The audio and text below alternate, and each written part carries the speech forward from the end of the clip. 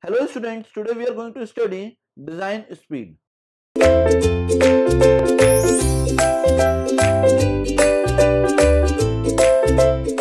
The maximum speed at which vehicles can continuously travel safely under favorable condition is known as the design speed. It means that the maximum speed at which a vehicle can travel safely under the favorable condition, then that speed is known as design speed.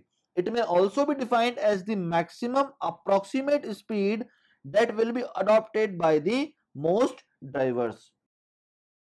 Choice of design speed has to be made carefully so as to match the terrain condition and also to be acceptable to the most road users.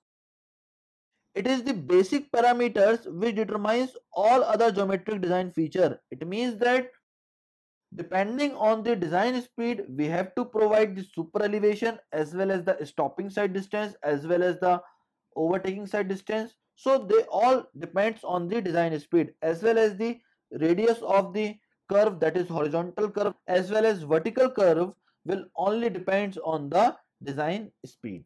Design speeds in India for rural highways can be determined from this table. Here, design speed in kilometer per hour is written for plain terrain, rolling terrain, mountainous terrain and steep terrain, and in the first column, road classification is written. Now for national highway and state highway, in the case of plain terrain, ruling design speed is equals to 100 km per hour and minimum design speed is equals to 80 km per hour. Similarly, we can determine the ruling design speed and minimum design speed for rolling terrain, which is taken from this column, for mountainous terrain from this column, and for steep terrain from this column. Similarly, we can determine all these values for major district roads, other district roads as well as the village roads.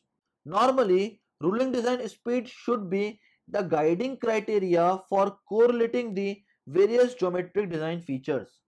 Now, minimum design speed may however be adopted in sections where site conditions including cost do not permit a design based on the ruling design speed.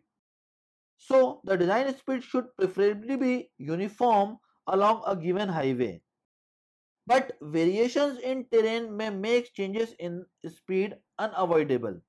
Whereas this is so, it is desirable that design speed should not be changed abruptly but in gradual manner. It means that we have to keep the design speed constant, but if we are not able to keep the design speed constant, then we have to change the design speed gradually, not abruptly, by introducing successive sections of increasing or decreasing design speed so that the road user get conditioned to the change by the degrees. For limited access facilities like expressway, a higher value is desirable, that is 120 km per hour is commonly adopted. Now, for urban streets, the design speed adopted in India is shown in this table, that is the design speed in India for urban roads.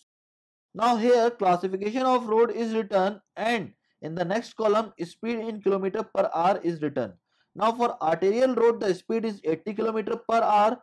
For sub-arterial road the speed is 60 km per hour. For collector road the design speed is 50 km per hour and for local road the design speed is 30 km per hour. That is all about the design speed. Thank you very much students.